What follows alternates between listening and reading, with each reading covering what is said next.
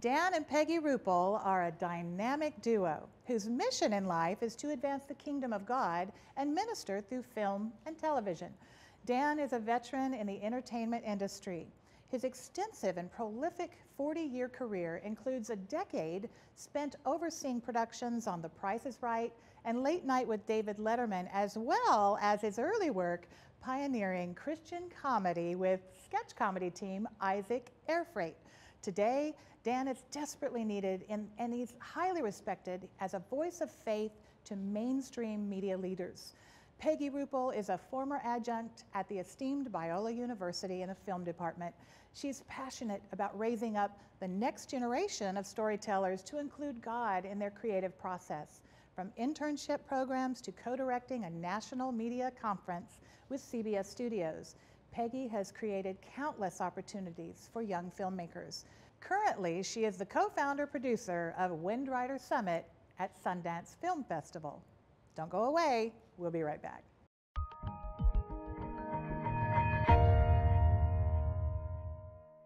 Well, we're back with my dear, dear friends, Dan and Peggy. It is such an honor for me to have you here on the program today. Oh, it's a pleasure for us to be here. It is. We love you dearly. Anytime with you is a joy. I have so much respect for both of you. You know that. And you know, one of the things that I want to ask you, we've seen the level of the ocean really rise in terms of faith-based content, Christian movies. How are Christians even hidden in the industry, the secular industry of television and film, and what kind of an impact do you feel like we're really making? Well, we're making a lot of impact. Not so much when I first started in the late 70s. You know, we would try to form a little Bible fellowship of media professionals in an apartment in Hollywood, and we could barely get 12 people out. Wow. You know, now, as far as working professionals on our database, it's over 10,000. And we know there's countless more who we don't have their information. So what is exciting right now is as the media is expanding and the location of where film is being produced just keeps expanding, we are slowly keeping up with the cadence of the growth of the industry with a Christian presence within the industry. I love that. So the growth of the industry, that would be not just with in terms of people and their faith, but also learning technology, learning what's new. I mean, how have things changed since you started out in the industry? Well, everything changed in around 2000, 2005 with the digital revolution. Because suddenly you didn't have to be in one geographic area. You know, prior to that, most production, TV and film, happened in Hollywood. And I would get calls from young kids or maybe their parents saying, does my kid need to come to Hollywood? And the answer back then was absolutely. You've got to be in Hollywood. That's where it's happening. But when digital came, and you can do production anywhere. You know, a kid in Des Moines can have a YouTube channel with 3 million followers, you know, and do it right in their basement. So we're seeing, actually Georgia has surpassed Hollywood in the amount of production. And Hollywood's too, and then you've got Albuquerque, you've got Austin, you have New York, you have Vancouver, you have Chicago. It just, the growth is amazing. And what's so exciting is more and more Christians are getting their training, understanding I've got to be the best of the best to enter this kind of, you know, industry, but also they're being encouraged now. They weren't in my day. They're being encouraged by their parents, by pastors, by churches, saying, yes, that's where we need a Christian presence. In fact, it's the largest growing major in all Christian universities. Seriously? Yes, it's one of the largest growing. So we feel an onus to be able to prepare that next generation because God is raising them up. So this is remarkable. These storytellers are coming and with a lens, the redemptive lens, and it's making a difference. And they're making a difference on the set, just getting to know people and just being an ambassador, a witness. So, and you know, their integrity and their character helps elevate them in their career as well. Very true. So we have a lot of visionaries, and I think they've grown up really in an era of storytelling. Yes. So that must have been you know, something that inspired them. Now tell us about Master Media and how you fit into that world, and how you mentor some of these young people. Right. Well, as you said in the intro, Master Media, our slogan is we are a trusted voice of faith to the mainstream leaders of today, as well as an encouraging voice of experience to the media leaders and influencers of tomorrow. And we have, basically our goal is we want to populate every executive office, every executive suite, every production office, every studio, sound stage. We want to populate it with the Christian presence. And so Peggy and I, we have the pleasure of speaking at a lot of film schools. We spoke at 16 universities right before COVID shut us down. And one of our messages is be an ambassador. Go and don't see it as a career and a stepping stone to fame and fortune, because that's a fallacy. What you do is you say, this is an assignment from the Lord. I want to bring the kingdom. You know, and that's what my goal was to do on the sets of Price is Right and David Letterman, to be a Christian ambassador in those areas. And I'm seeing young people not pursuing fame like they may have maybe a decade ago. They are saying, I want to be a presence in the light for the Lord. I want to make a difference. And I also want to be able to be like a Daniel. I want to be excellent in craft. That's good. But we encourage them, but also you don't drink from the king's cup. You know? So good. Yes, to be able to be character. strong in conviction and character. And really, that's been a joy for us as a couple, especially in speaking to these universities, because so much we talk about what it was like to navigate a 45-year career in the industry. The temptations, the challenges, and that is so important because now we have so many people rising up that can be influencers, mentors, and be able to help extend that next steps into the industry. That's so good, because there's such a seduction that comes with the whole entertainment industry. I mean, I've lived it. We've all been there, and it can really speak to the places of our identity where we haven't resolved or figured out really who we are. And I think that we're vulnerable in those places. So I love that you're mentoring young people, but you've also, Dan, been able to go into offices where there are, chief producers and leaders in the industry, longtime veterans, and encourage. Tell us what that looks like. Well, it's really kind of amazing, because you go into an executive office, maybe a CEO of a streamer or something. I don't want to give an example, but you walk in and they usually are kind of guarded. They're kind of sitting back and in a nice way, but they're kind of suspect. What's this guy want? And they'll say that. So what do you want? And I'll say, that's a fair question, because I see outside your door, you've got a line of people, probably till you go home tonight, and they all want something from you. Wow. They want you to greenlight their movie, they want you to okay their budget or whatever it might be. And I just say, I don't want anything. I don't want anything. I'm just checking on you because you are at such a high level. It may have come at a cost. It may have come at a cost to your family, to your kids, to your marriage. And I just want to be here to see how I can serve you. If you'd like, I'd like to tell you a little bit more about the Christian audience. And then before I leave, I'd like to pray with you. And I have never had an executive turn me down in the prayer. And it's wonderful, because sometimes when I go back a second, third, fourth, fifth time, they will say it before they'll say, Dan, you are going to pray for me before you leave, aren't you? And I said, absolutely. And it's amazing that you know what I think it is, Brenda? I think it's such a high level. They have so much influence, they have so much authority, but they know their feet are made of clay. Right. They know the pressure that comes with that. And they're just a human being, and they're fearful that I'm going to make the wrong decision. I'm going to greenlight the wrong movie, and then I don't have a job tomorrow. That's true. That's what happens when a movie tanks or a TV show folds.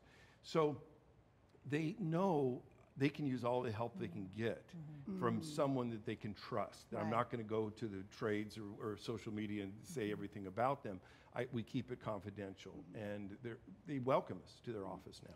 And I love when he gets to speak to actors and actresses, because they have a unique situation where they're all looking to advance their profile, right? But we weren't created to be worshipped. And when they get to a certain level, that's where they implode. Because to be able to believe all that, to seek all that, it is very empty. So to be able to come with no agenda, nothing in our back pocket to sell or anything, other than to take your pulse and see how you're doing and how can we pray for you. And you know, that's the one thing that when I met you guys years ago, I thought these people, I mean, there's no guile. And I think that's really what being Christ-like is. So many people in the church, you know, we've oftentimes thought that to be Christ-like, we had to sound religious. And I think that's one of the biggest mistakes. It can be off-putting. In an industry where people are guarded with Christians and they don't understand what is Christianity, and to be able to be the love of Christ and the light of Christ, to bring dignity, to bring encouragement to human beings who were made in the image of God. I mean, Dan, you talked about this once. We all sat around a campfire, and you talked about a Christmas song. Can you just touch on that for a minute? Yes, I remember we talked about that, and now I got to think of the song. Yeah, I think it was "Oh Holy Night." Oh Holy Night, yes, yes. Until you know, I'm going to butcher the lyrics. Till he appears, and the soul felt its worth. You know, that's amazing because, as you said, we struggle with our identity, and especially in this culture. We are in a self-identifying. I don't want to identify myself. Right. You know, I don't have a clear picture of me, but God is saying, I've got your identity. We are made in their image. So the soul feels its worth when the Spirit of the Lord comes and says, you are my child. I've created you in my image. You are my masterpiece. I've created you for some great, wonderful things. Yes. You're not alone. Yes, we're not alone. No. And I think that's why this is such an important and needed ministry or an influence in the world of Hollywood. We'll call it Hollywood, even though it's now gone beyond the borders of Hollywood.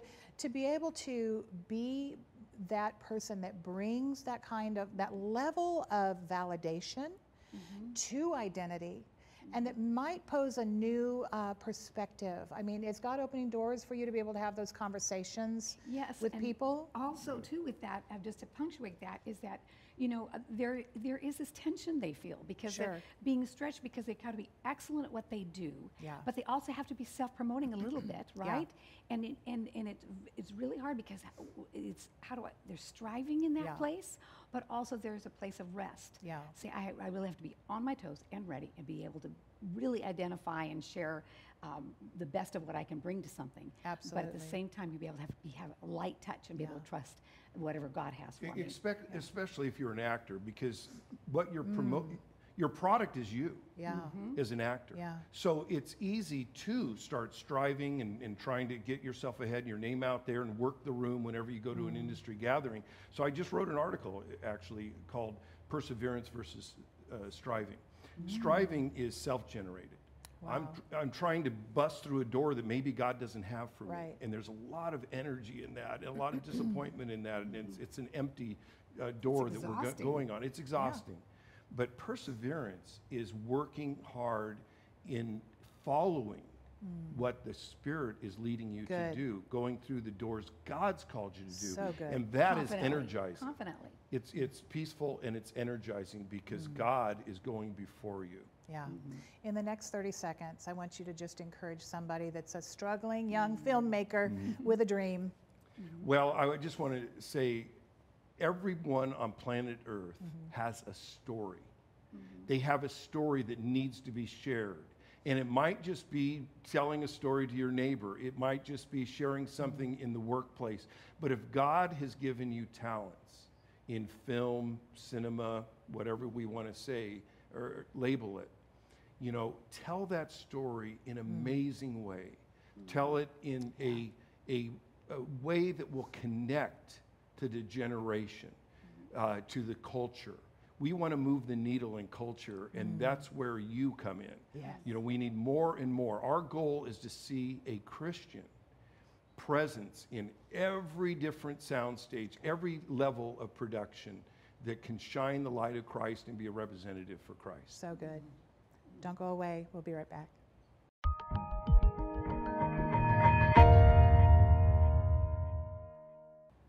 And we're back with Dan and Peggy Rupple. Guys, I want to talk about Sundance Film Festival. You're a big part of that. And tell us about Windrider and all that's happening there.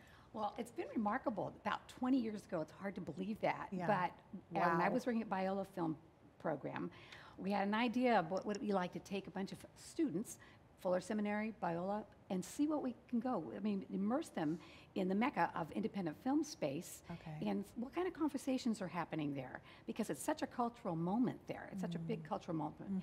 And so now it has grown to 250 to 300 students. Oh, my goodness. Universities from all around the country, and probably 400 gather for the summit every year. And it's a week-long program. And what we're doing is we're just experiencing the transformative power of story, but we do it in a community. And in this community, we get to look at film through the lens, a spiritual, theological view. And this really shapes them as storytellers. Oh, I love that. To be able to go back and really be able to tell a story that is culturally relevant, but also it's very thoughtful and articulate. And it really advances what we found, their calling to the ministry. Because if the world's already talking about things and groping for family and faith, and even though it's broken sometimes there, some of the films we see, it is fuel for these young students to be able to think, I can do this with a redemptive lens and tell this story as adept as they are doing it, as authentic as they are doing it. Right. And you're an ordained minister. So yes. You really bring a lot of that knowledge to the table, I would think, to help mentor and kind of shape and mold some of the views and the perspectives. Is that correct? Well, and the joy of that is to be able, they're at that stage, they're grad and undergrad. They're just stepping into their first steps into the industry. And really, what a joy to be able to help, shape a heart of faith for that process, but also to help prepare them for the culture they're going into. Like Paul, he knew who he was speaking to. And to be able to come in and be able to speak the vernacular, but be able to do it in a winsome way, and be able to be storytellers at the top of their craft. And that's a powerful place of influence, and a very needed one, because these are the storytellers of tomorrow who will be shaping the minds of the viewers. I mean, let's face it, entertainment has shaped our culture. Yes, I think. Absolutely. And to reference what Peggy was saying about Paul in the marketplace, Sundance is really like kind of the microcosm of the Athens of today. It's where the cultural conversation is just starting in its seminal stage. It's kind of the embryo, level of it. If you need to know the difference between a Hollywood film, we'll just call it Hollywood, and an independent film. See, the Hollywood films, they're trying to make money. Independent film, there's not a lot of money in it. What they're trying to do is their passion projects. They're trying to offer, what is really on their heart, what's really on their mind, what the culture is grappling with. And so they are visiting the big questions of life. What is the purpose of man? Is there a God? How do we get redeemed? Those big questions of life, they're exploring, they're grappling with it. And when we can expose our students, not just to the films, but to the filmmakers themselves, they are saying, hey, I can take my faith and I can translate it through my Christian lens into what I produce for film. And the saying is the Sundance winner of today is the Oscar winner of tomorrow. And that's what we're seeing. We're seeing so many films that we see, and a year later they win the Oscar. So we champion young filmmakers like an Ava DuVernay, a Ryan Coogler, at the seminal part of their career, when they're come in and we get to share with them, encourage them, and oftentimes pray with them and send them on their way. And they have like this debt of love, because they know there's this group of Christians that asked the most thoughtful questions and cared for my soul. And really, the hard, deep underpinnings of my film resonated with them. And so this has really been wonderful. And through the history of doing that for 20 years, actually 5 years ago, Sundance got a hold of us and said, listen, we need to meet with you guys. You are our #1 block ticket buyers. You have been our most faithful audience. We really don't know much about you. And so they pulled us in, they asked us questions, and then they said, how can we support you? And so we, of course, there's a, and they really, what that comes from is faithful presence. They saw that we did them good. when their filmmakers at their exit interview would say, what is your most remarkable experience you had? And they'd say, believe it or not, it's a group of Christians who asked the best questions. Wow. Who I gave them 5 minutes and stayed 30. And and then we have maintained those relationships as well. And they've been bridges for our students as well. Our own students now have gone on, and they've done successful things. The latest being talk about it. One who is now Destin Daniel Creighton, who's doing a Marvel film. And he was a Windrider student. And Nice. He's doing Manchurian, one of the next Manchurian. That's right. And so he was Mandalorian. What am I saying? Manchurian. Manchurian candidate. That's a different one. Yeah. Well, I'll get my movies. There's a lot of movies out there. That's so funny. He was a student 15 years ago with us. Yes. So, that's how exciting and how fulfilling. Yeah. I mean, that's the reward, right? Yes. For you guys. Absolutely. That's To be able to see that seed get planted and come to fruition and be a harvest in the lives of so many people through all these students. Now, you also work with a lot of pretty good actors, pretty well-known actors. I mean, can we talk about some of that? I mean, some of the people you're.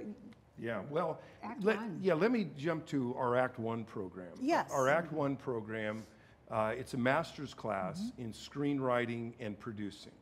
And we call it, it's grad school for those that don't have the time or money to go to grad school. Oh, wow. And it's a summer-long program. We do it online right now. And it is taught by Christian media professionals at the highest level. You know, a showrunner of a major TV show, a filmmaker, a director, a writer, whatever it might be, at the highest level. And these students, I mean, now Act 1 alumni pepper in, all over, they're peppered all over Hollywood at the highest levels. What we did, tying it back to what Windrider Summit at Sundance, is this year, I've been wanting to do this, Brenda, I've been wanting to do this for years. Finally, this year, I brought about 12 of our faculty who are really high in the industry, and we brought them with us. We rented a big house, and we had a week of just praying together, laughing together, talking together, watching movies. We just had the greatest time. But the takeaway was each morning they would go with us to the to our Windrider Forum Summit. It used to be called the Forum. We now call it Summit, so I'm stumbling on the name. But what happened is the students could now sit at the same table as them. Yeah. They're not just hearing up on the platform this director, but they're talking to somebody right next to them.